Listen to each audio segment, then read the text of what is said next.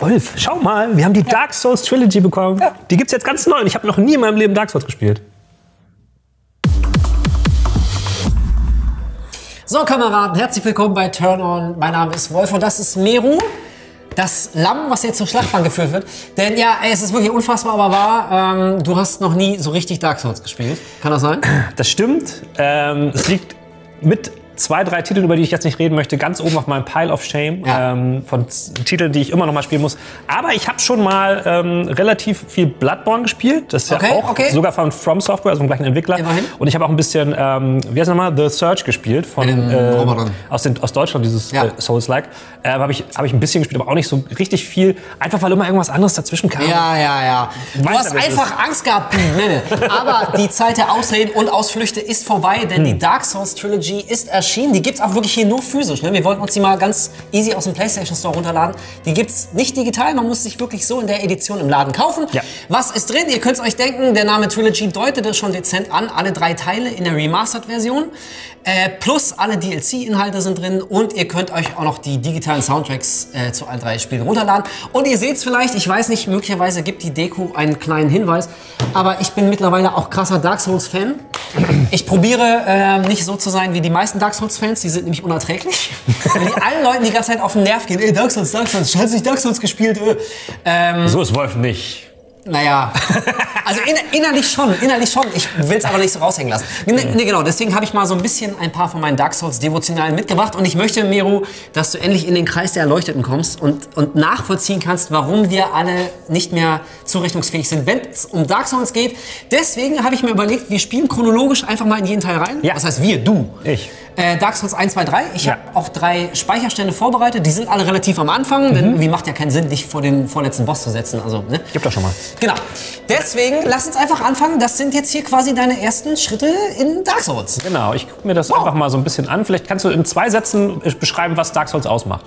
In 2 Sätzen. Dark Souls, für die 2,5 Leute auf der gesamten Welt, die es überhaupt gar nicht wissen, ist eine japanische Rollenspielreihe, gibt mittlerweile 3 Teile davon. Und was diese Spiele so besonders macht, ist der Schwierigkeitsgrad. Das sind sehr, sehr harte, sehr, sehr knackige Spiele. Und der Schwierigkeitsgrad wiederum resultiert daraus, dass du hier, anders als bei anderen Spielen, nur sehr wenig Handreichung bekommst. Es gibt keine Map, es gibt keinen NPC, der dir sagt, ganz konkret, geh jetzt als nächstes da und dahin. Dark Souls lässt dir fast alle Freiheiten. Ich sehe das schon. Kann sehr positiv sein, so wie hier gerade. Das kann aber auch sehr negativ sein, so wie hier gerade. Also, und ich weiß ganz genau, es gibt jetzt ganz, ganz viele Dark Souls-Überexperten, die wollen jetzt sofort einen ganz bösen Kommentar bei uns reinhacken. Nach dem Motto, ey, das ist doch alles gefaked. Ich weiß, dass da eigentlich ein Item gibt. Oh, was? Ja, und, stopp. Okay, und weg da, der wirft doch die ganze Zeit Brandbomben, Mann. Wer? Achso, der Typ da oben? Ja. Oh no. Also, genau, ich wollte gerade erklären, also... Wie dumm sie sind, guck. Ich habe den Spielstand ja vorbereitet und in diesem Zuge habe ich auch hier schon mal 1, 2 Items mitgenommen. Aber, also wie gesagt, das war meine Vorbereitung, deswegen fehlen die Items hier. Aber für dich ist tatsächlich hier so das erste Mal. Okay. Oh, achso, das ist nur der Geist von dem Menschen da. Ja. Okay, hau ihn weg. Ja. Guck mal, nicht schlecht. Nicht schlecht. Dadurch. Guck mal, jetzt kann ich auch was sehen hier. Wirklich.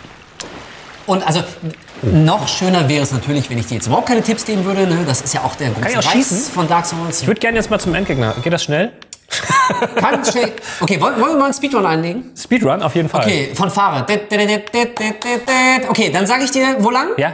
Okay, du sagst mir jetzt einfach die Richtung und ich dashe da durch. An dem Typen vorbei, dann links halten und dann gleich wieder rechts, wo die Treppenstufen, die 5 nach oben führen. Da war vorher so ein Nebeltor, habe ich auch schon aufgemacht. So, deswegen renn einfach an dem vorbei. Wir machen das wie bei so Rallye, da ist immer der Beifahrer, der sagt dann immer Kurve 90 Grad rechts und so. Ja. Okay, auf die Plätze, fertig, los. Guck mal, hier, da bin ich... Wo lang? Da, die Treppen hoch, da war auch ein Item, egal, wir ignorieren die Items. Und jetzt rechts, links? Da, hoch. Du musst schneller ansagen. Achso, okay, geradeaus. So, da ist ein Bonfire. Ast rein. Soll ich das anmachen, oder was? Ja, bitte an Leuchtfeuer rasten. So, jetzt wird deine Lebensenergie aufgefüllt und du hast auch gleich wieder alles, was du brauchst. Okay, und jetzt? Am Gegner vorbei. Das war nicht schlecht. Genau. Wo lang? Und dann rechts die Treppen hoch. Und dann? Nee, nicht die. Mann! Nicht die. Nicht die. Und jetzt rechts, rechts, rechts, rechts. Genau, genau. Die Treppen hoch. Sehr gut. Ey, nicht schlecht, Meru. Nicht schlecht. Und jetzt? Links. Du sollst mir nicht loben, du sollst mir sagen, wo ich lang soll. Oh, pass auf, pass auf. Wo lang? Ja. Wo lang? Weiter, weiter. Renn einfach hoch. Renn einfach hoch. Da durch? Und durch ein Nebeltor, ja. Du musst nur gucken, dass die Skelette dich nicht verfolgen. Und jetzt? Ah, schön. Sehr gut, sehr gut. Und jetzt? Naja, es gibt ja nur einen Weg, ne? Ach so. Beziehungsweise, warte mal, ganz kurz. Dreh noch mal die Kamera. Noch ein bisschen, noch ein bisschen, noch ein bisschen. Noch ein bisschen. Guck mal da. Da oben muss ich hin, oder was? Das sage ich nicht. Ich sage nur, es ist gut zu wissen, dass die Leiter da ist. Mehr möchte ich nicht sagen. Okay, und weiter geht's, weiter geht's. Wir sind ja fröhlich unterwegs. Da ist ja noch so ein Vorhang. Wer ist er denn? Yay! Warum schießt mich jemand von hinten? Mich hat jemand von hinten beschossen. Was ist denn da los? Oh Gott, die sind da oben drauf. Was? Ja, also hallo. Nee. So, vergiss nicht, du... Ja, heilen. Ich weiß. Ich habe nur einen Pfeil im Kopf. Wie kann ich den denn... Kann ich den überhaupt besiegen? Ja, natürlich. Ja, du musst ihn besiegen, so kommst du da nicht... Killt er mich mit einem Hit? Na, nicht unbedingt. Das hängt davon ab, welche Attacke er macht. Warum ist er so hässlich? Ja, du frag das diese eine. Ich habe keine Ausdauer mehr. Okay, zurück. Ja, ich kann nicht auf. Ich muss ja erstmal aufstehen. Und heil dich. Nein, zurück! Ja, das ist, weil ich gelockt bin. Tot. Ich war noch auf den Feind gelockt, deswegen konnte ich mich nicht umdrehen und weglaufen. Ja, das hat man manchmal, tatsächlich. Okay, wie lange gibst du dir noch? Oder? Ich will jetzt den zweiten Teil sehen. Ich habe keinen Bock mehr. Das ist doch scheiße. Ja, ich gehe mal da lang. Hier. Okay, im Prinzip... Oh. Kann man ja nicht wissen. Wenn es nicht... ich wollte gerade sagen, im Prinzip genau der richtige Weg eigentlich, nur leider wäre dann ein Leiter gewesen. Egal. Erkenntnis, es gibt Leitern. Ja. Möchtest du denn gewisse Tipps und Handreichungen von mir bekommen? Oder? Es ist ja das gleiche wie das erste Spiel, ist ja ganz einfach. Meru, alter Schwede, ey, du legst dich gerade mit dem gesamten Universum an.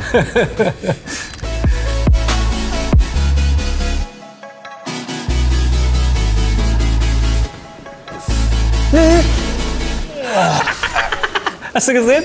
Das wollte ich. Alter. Guck mal.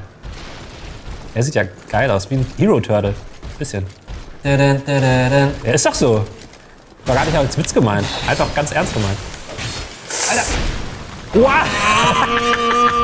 Wie er mich wegkatapultiert. Warte. Ich muss mal kurz so machen. Aber pass auf. Ich kann laufen beim Heilen. Ist ja geil. Ich hab ihn gleich. Pah! Yes! Woo! Okay, cool. Weiter. Warum droppt er keinen epischen Loot? Ich verstehe das nicht. Ja, es ist ein bisschen... lauf doch mal die Leiter da hoch. Oh, da ist noch einer. Wo kommt er denn her? Nee, das sind noch zwei. Oh Gott, wo kommen die alle her? Ich will hier weg. Da ist noch einer. Was machen die denn hier? Ist doch voll langweilig. Nein. Ich lebe noch. Ich gehe wieder runter, das war cooler. Ja, aber dann schnell, rennen. Du musst rennen. Unten ist richtig geil. Ich bleib unten. Nein, was machst du denn? Ich bin aus Versehen wieder hoch, weil der Winkel hat sich geändert und dann... Ey, es gibt zwei Richtungen. Hoch und runter. Wie kann man die falsche wählen? Okay, noch ein Versuch? Noch ein Versuch. Ja. Das ist ein geiles Game. Das ist super Game. Ich glaube, Dark Souls 2 ist bestimmt auch der beste Teil von allen, richtig? Okay, das habe ich schon gehört, dass das nicht so ist. Das gebe ich zu.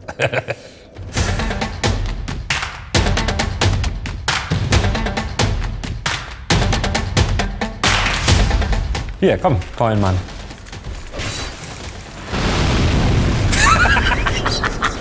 Ich lebe noch. Ich guck nicht hin. Guck mal, das Ding ist, er hat selbst auch Schaden genommen. Ja, ich guck trotzdem nicht hin. Okay. Ich hab ihn. Easy. Hey! Easy going. So, okay, jetzt nicht stehen bleiben. Du weißt, es gibt keine Pause. Ja, gib keine Pause. Noch einer, okay. Warum gehst du denn nicht wieder runter? Wie ist dir Auftrug? Mach ich jetzt. Rennen auch.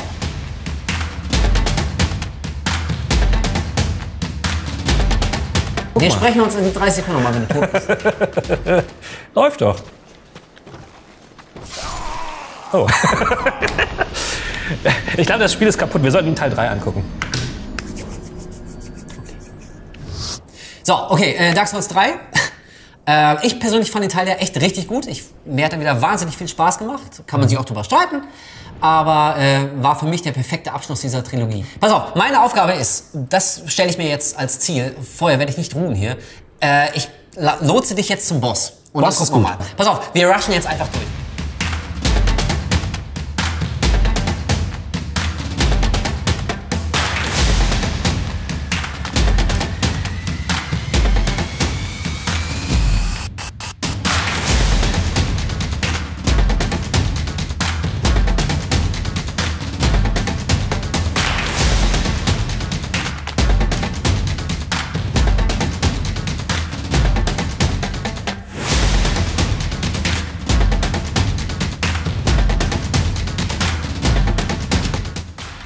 Okay. Das sieht aus, als wenn jetzt hier gleich ein Boss kommt. You think? Aha. Siehst du, ich habe bis zum Boss geschafft. Ist eigentlich ein total einfaches Spiel. Ah ja. So, viel Spaß mit Fort Wort. vom Nordwindtal. Okay, pass auf. Das ist bestimmt einfach. Das ist super simpel. So ein Angriffspattern. Ich muss mir erst mal angucken, wie er jetzt mich angreift. Du wirst lachen, der ist eigentlich wirklich super simpel. Der macht ja gar nichts. Achso, doch. Er haut. Also ich will nicht sagen, dass ich den beim ersten Mal gelegt habe, aber... Ich sehe mich nicht. Ah ja, da bin ich. Was ist das für eine lilane Anzeige da? Das ist dein Frostschaden. Mein was? Frostschaden. Ich habe das mit dem Laufen irgendwie noch nicht so richtig raus. Merkt man. Achso, ich bin tot, okay. Du bist schon tot, ja. Okay, aber diesmal schaffe ich's. Ja, also vielleicht wäre es wirklich smarter, jetzt beim nächsten Versuch, dich erst um diese Popelgegner am Anfang dazu kümmern und dann über das Dach zu rennen. Also, weil, wenn man nicht schnell genug ist, dann, so wie du gerade, du wirst halt immer wieder gerusht. Das ist so ein bisschen... wenn man nicht schnell genug ist, so wie du.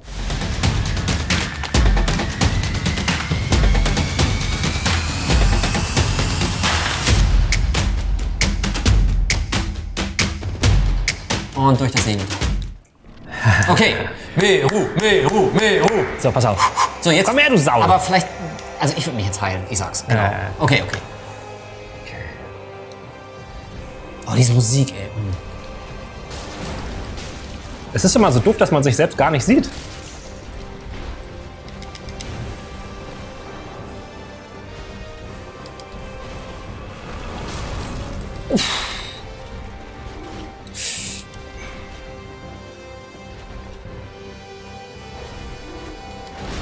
Ah, ich dachte, er schlägt mit der anderen Hand. Alter, nee, alles gut, echt. Ich treffe ihn überhaupt nicht. Nee, du musst näher ran.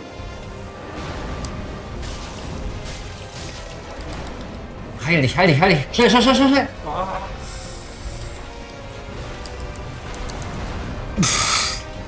Ich hau und treffe nicht. Nee, das läuft nicht. Nur an den Füßen kann ich ihn treffen. Nee, du kannst dich schon überall treffen. Also so... Ich muss mich konzentrieren. Okay. Was ist jetzt? Phase 2? Oh Gott. Uah! Jetzt wird er auch noch schnell.